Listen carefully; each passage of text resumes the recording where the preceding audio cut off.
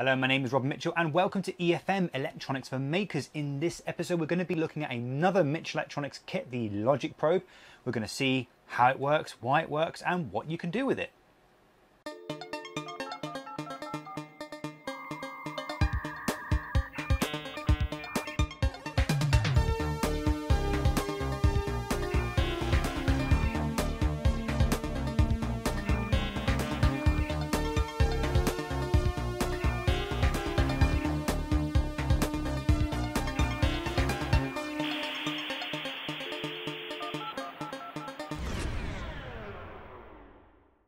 Now when it comes to debugging circuits, it can be a tad tricky trying to figure out what logic signals are doing.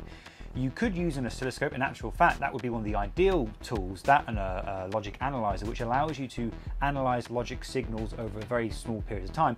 But these can be very expensive. For example, an oscilloscope can cost you £500–600 for ones that gives you up to anywhere between 2 and 4 channels. But sometimes what you really need is just a simple quick tool to know if something's on, off, oscillating or floating. And this is exactly what the Logic Probe from MitchElectronics does. So the Logic Probe consists of two main sub-circuits, the first one being a simple inverter configuration here, and then two other inverters here. Well, I say they're inverters, they are actually NOR gates, but most of them have been configured to be an inverter, with the exception of U1B. Now the input comes into this NOR gate here, which has been configured as a NOT gate, so we're going to go and draw it like so. And you'll see there is a 2.2 mega ohm resistor going across like so. That's your input and there's your output. Now what this is doing is quite interesting. If the input is connected to absolutely nothing, this 2.2 mega ohm resistor acts as a feedback resistor and causes the output to oscillate. Only a very small oscillation, and would be very hard to actually record it on an oscilloscope if you had like the old-fashioned ones. On a digital one or a more precision one, you would be able to see this, but on a typical one, it's hard to measure because of the magical stuff. Anyway, now, so if the input is floating, the output has a tiny little oscillation. If the input is connected to 0 volts, which would be a logical 0, the output would be high. Yeah, that's your typical 0, that's your high. Let's just draw this as an actual graph. So that'd be your 0 volts there, that'd be your 5 volts, like that. And if the input was 5 volts, or logical high, doesn't really matter, it could be 5 volts, 3 volts, then you get 0. And if the input was oscillating, which means it's doing this between 0 and 1, then the output also has a big oscillation.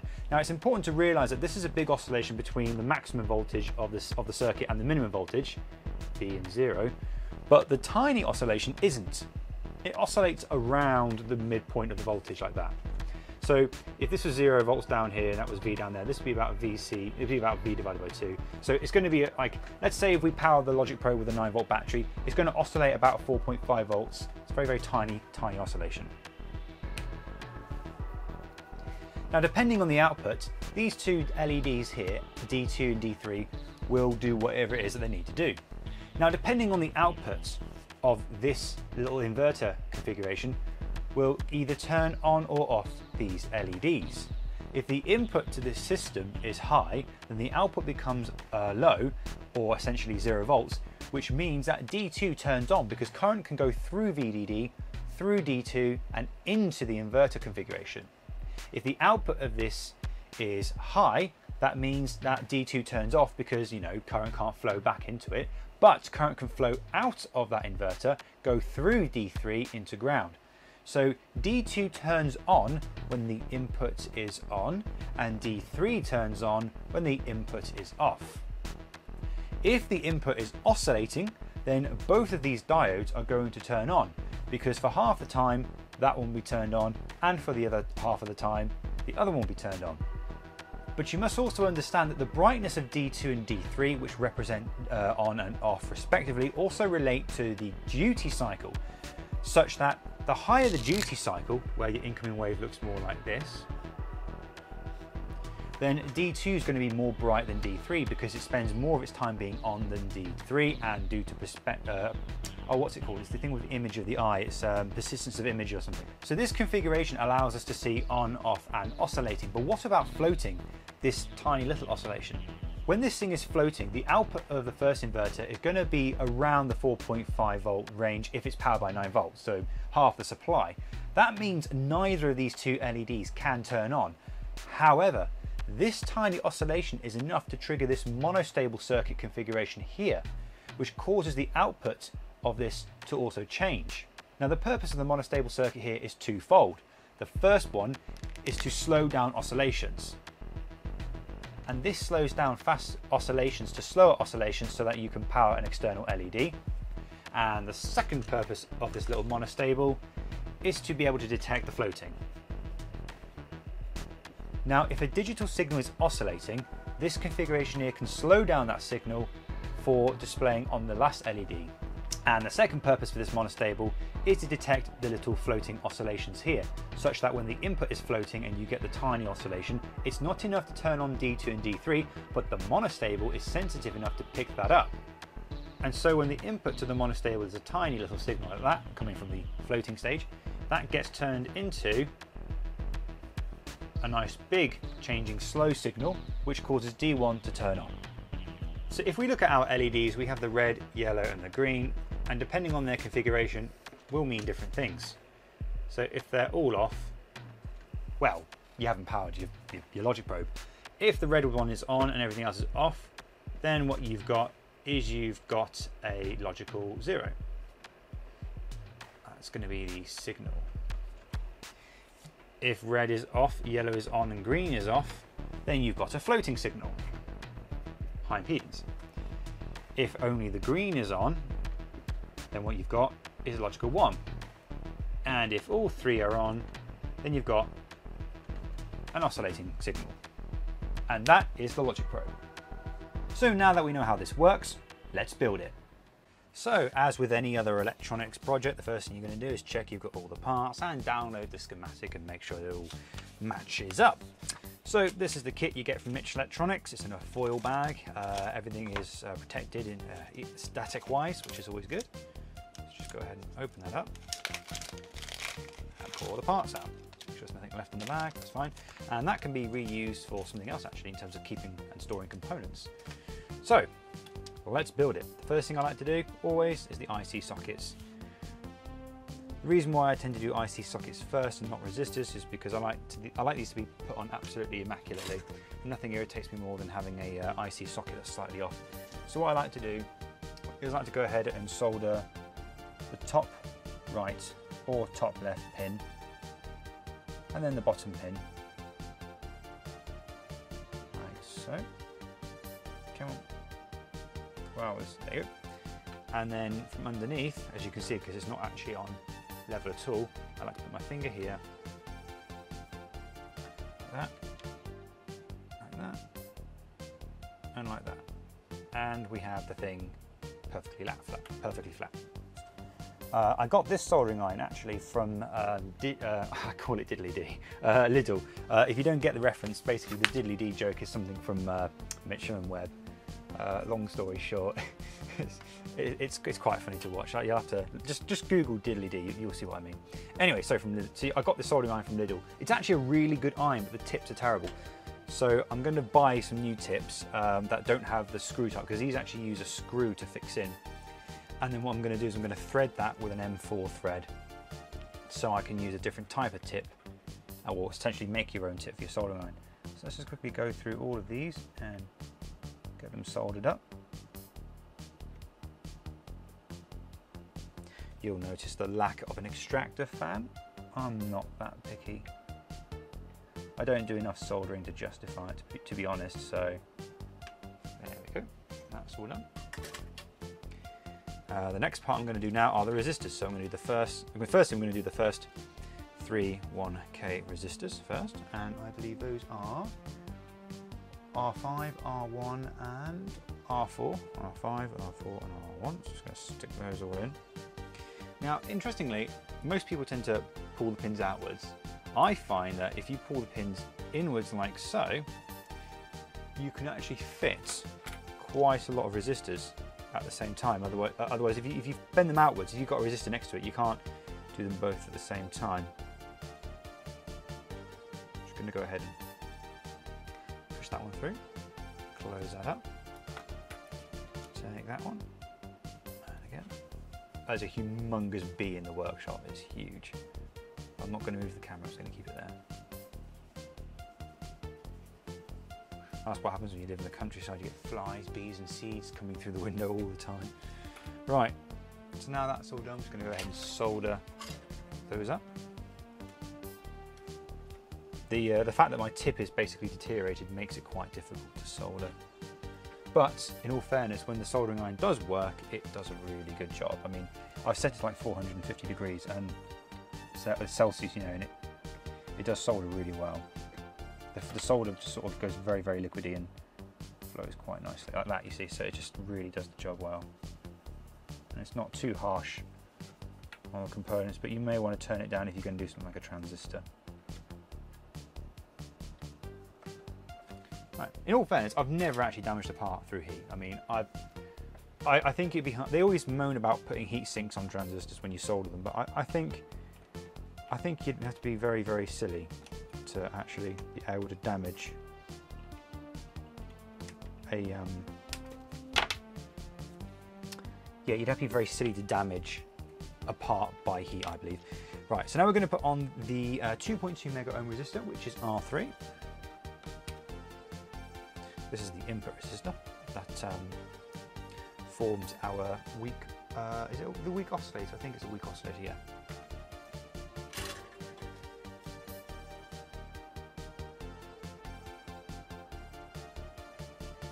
You'll notice at this time I've just done the,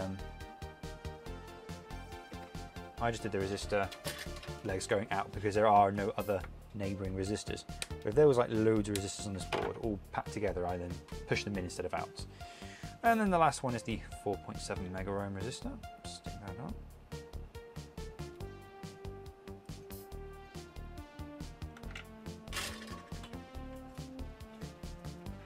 Let's get that in the middle of the camera.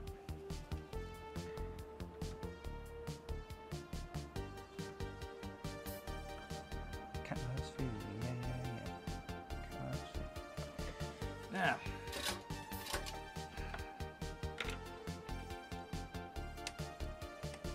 like that, the 4.7 mega ohm resistor is there. We've got two capacitors, both the same value, so it doesn't matter which way you put them in because they are ceramic of equal value, like so. Haha, that one's in.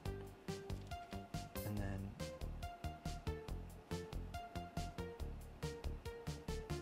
that one too.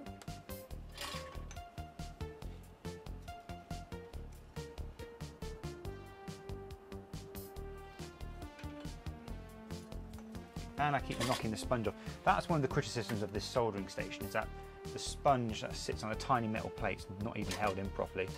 I have ordered one of those brass sponges because I'm getting really irritated using the wet ones.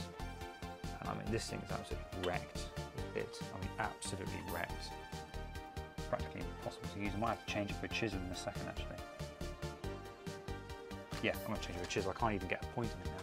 Give that about 30 seconds to heat up because it's a new chisel bit. It's not going to be exactly perfect. It might make things a little difficult when trying to solder because it's a flat chisel, so it's going to get in the way a little bit. All right, I think that's had enough time. Let's go ahead and tin this thing for the first time. Oh wow, it's changed colour pretty fast.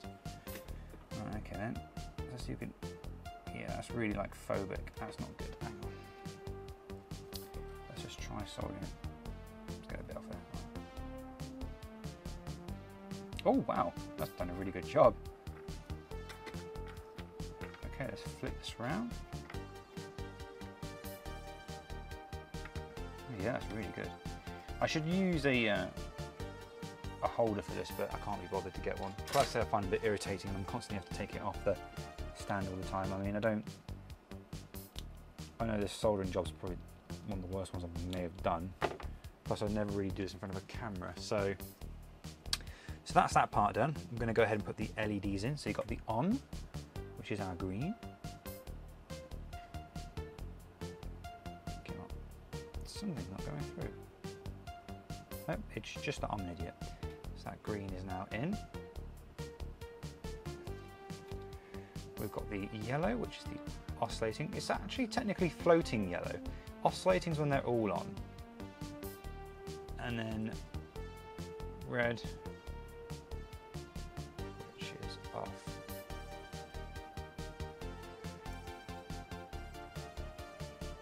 Like that.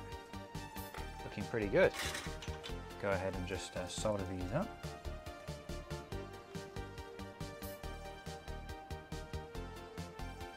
This is a classic example of why a very hot iron can be very beneficial. Even though very high temperatures can potentially damage components, the solder just becomes so liquid and it very much adheres to anything, so it's definitely worth the risk. Yeah, mine's definitely set to probably more than 450 actually in Celsius. Yeah, I know, it's very hot, but oh, it definitely does the job.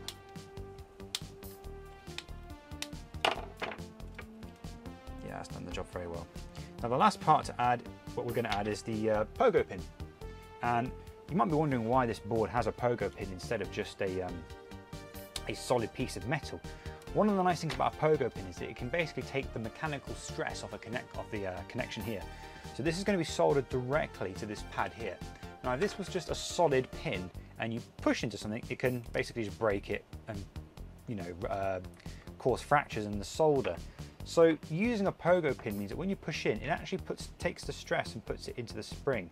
So it takes the stress off the joints and essentially dramatically increases the length of life of this thing. So the first thing we're going to do, it's going to be a little complicated. We're going to hold this down with this thing here. And we're going to tin this pad. Yeah, we're going to have to definitely hold that properly. Right. Yeah, that's good. Okay, that's good. Yeah. As you can see, the pad, there we go. Once the pad gets the solder, it goes onto it straight away. We're going to go ahead and solder the end of the pogo pin. Now these pogo pins are gold plated, so they should be very much wanting to have solder on them. Then we're going to hold the pogo pin very quickly, melt this pad first. Hang on a second, that did not quite work as I expected. There we go. Beautiful. Make sure that the pin is straight as well. Now that pin's going to get very hot very quickly if we're not careful. Oh, there's a new use for the chisel bit. Just going to keep it in place. There we go. Now it might be angled this way, but oh no, that's actually really good. Oh, very great. That's really good. Now the last stage is to put the wires on, but I'm not going to bother with that just for now. I just wanted to sort of see how this would go together, and we can go ahead and take the chip off and put it into our chip holder. Now the way I like to put chips in, I like to put them flat like this and bend them forward ever so slightly, because chips, when they're brand new, this is actually one way you can tell a chip is brand new and not a rip-off or not been pulled out from somewhere. The pins tend to be splayed outwards slightly. If it's been used, they'll be directly straight down like this one. So I bend them down straight so that they go into the socket better, like so. Just do that and that. We are all done with the Logic Probe. Well, that's all we have time for today for this episode of EFM. Thank you for watching and see you next time.